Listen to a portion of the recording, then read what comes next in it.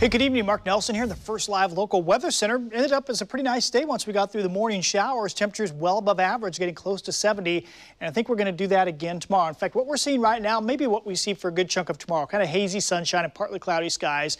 For sure, if you're headed out this evening, it's going to stay dry. Notice it'll stay above 60 until after 10. Mild evening out there, more like what we would typically see in like mid to late May. All right, for your Tuesday again, hazy sunshine, temperatures up around 70. Pretty nice stuff.